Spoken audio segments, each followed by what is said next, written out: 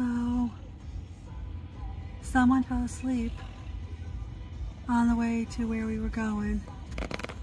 Currently, I went to the Shrine of Christ. Try that again. Anyway, so I will show you more whenever he wakes up, or I wake him up later, depending on what happens first.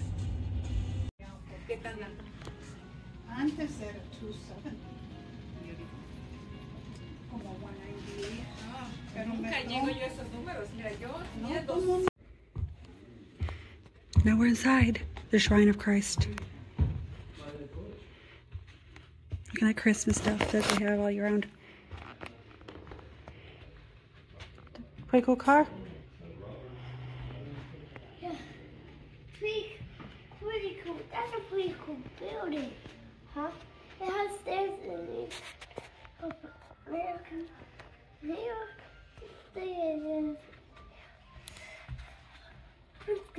Let's continue. Let's continue.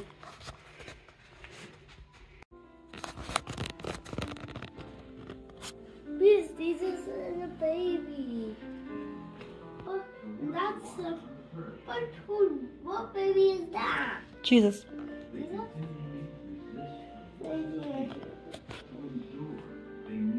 Full of mercy and forgiveness has changed the world forever. We too must be changed as we experience anew His passion. Now we're going to do the prayer trip, listen to Mount Sinai, and see what else there is. That's just what I read just now.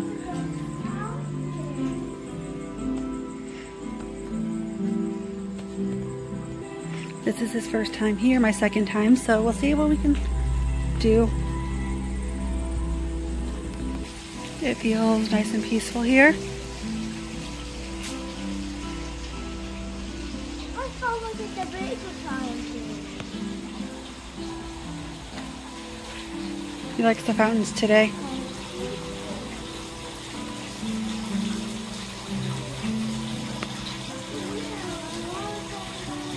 Moses at Mount Sinai.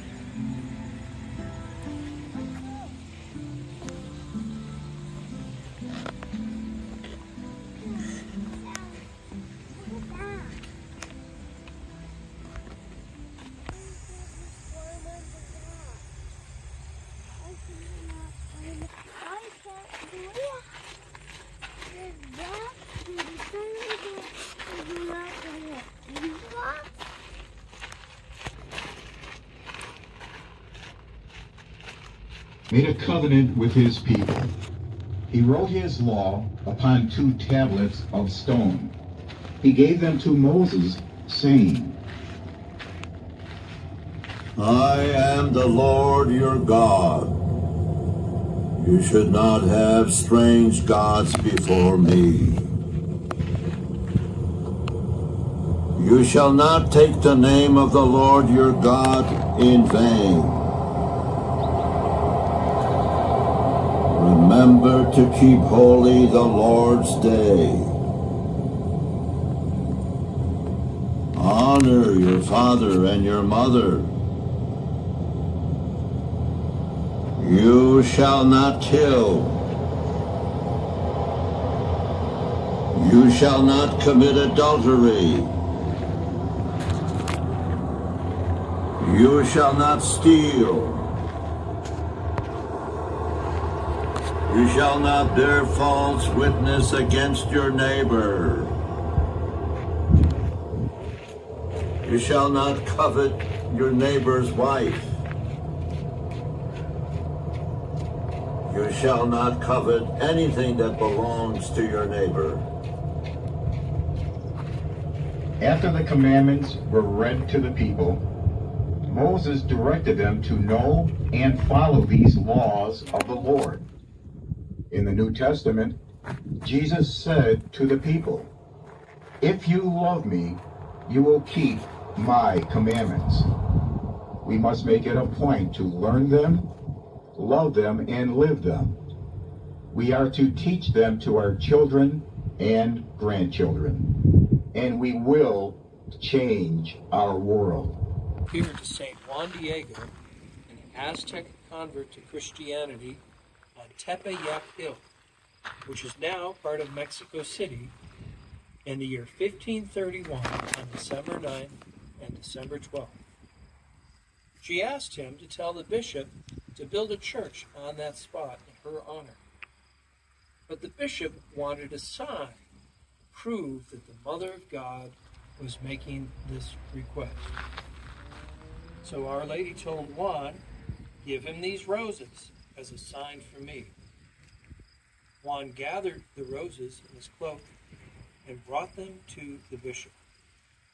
As he unfolded his cloak full of roses, a miraculous image of Our Lady suddenly appeared on the inside of that cloak.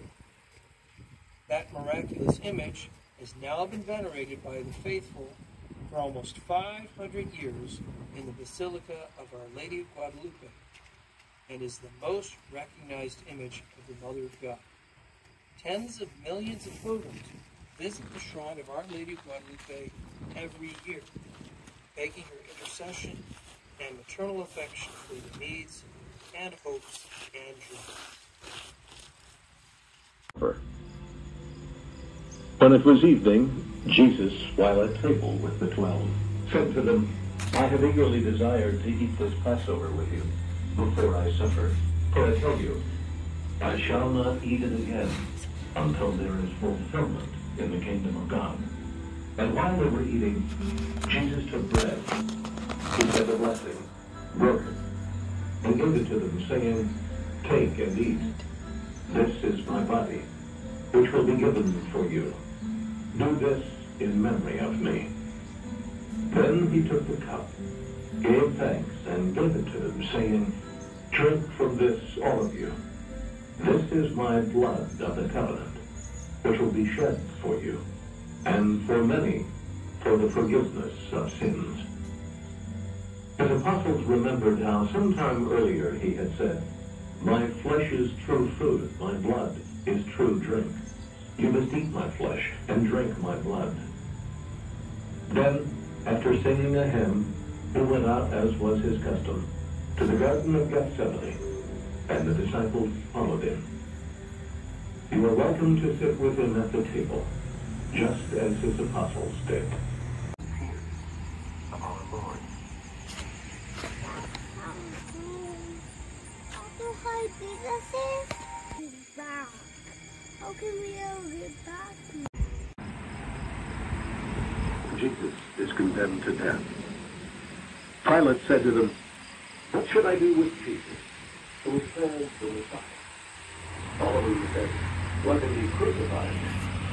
Then he asked, "What evil has he done?" But they shouted all the more, "Let him be crucified."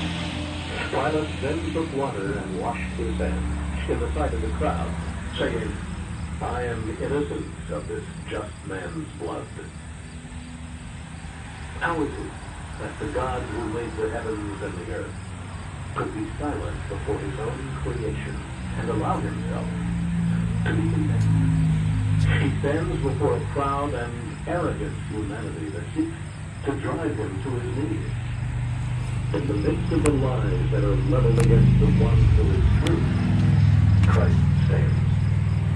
We know he takes our place. Let's get to the front.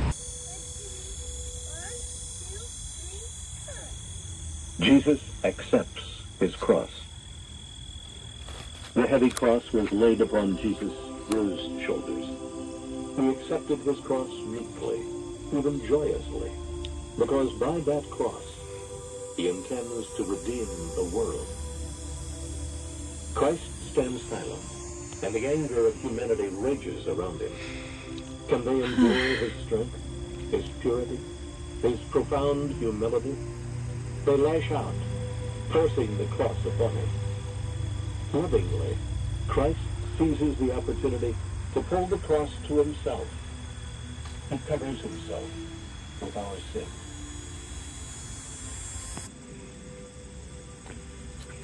Jesus falls the first time. As he labors under the weight of the cross, Jesus slowly sets forth on the way to Calvary.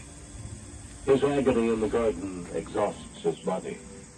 He is sore with blows and wounds as his strength fails him. Gaze upon our Lord as he falls for the first time. Ourselves to believe that most of our sins are small and insignificant. Rather, the weight of what seems innocent enough causes our Lord to fall for the first time.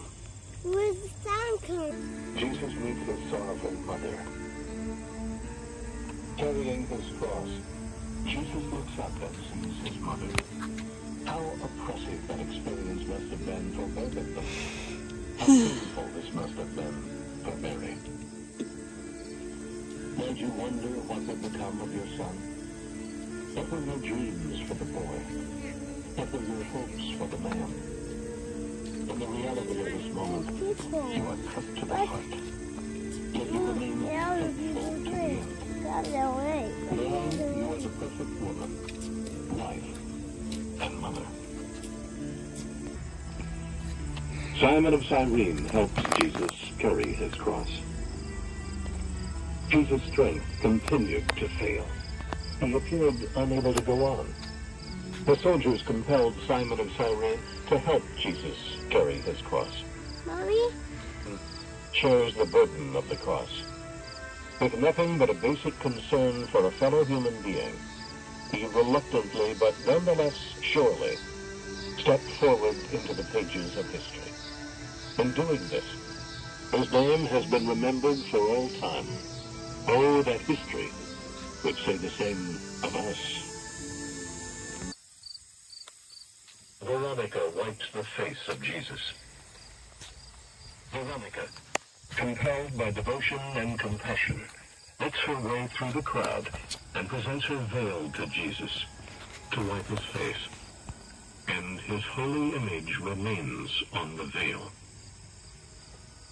The face that day might have been that of any man crucified for any nameless crime. But the courage of one woman who dared to love, who bent to show a simple act of compassion and kindness, records forever the face of love itself. May we see your face in that of all humanity. Falls the second time. The suffering Jesus, under the weight of his cross, again falls to the ground. But the cruel executioners do not permit him to rest a moment. Pushing and striking him, they urge him onward. Our arrogance, our violence, our injustices, all pressed down upon the body of Christ. What we turn a blind eye to strikes at Christ's holy body as surely as the wood that crushed into his very back.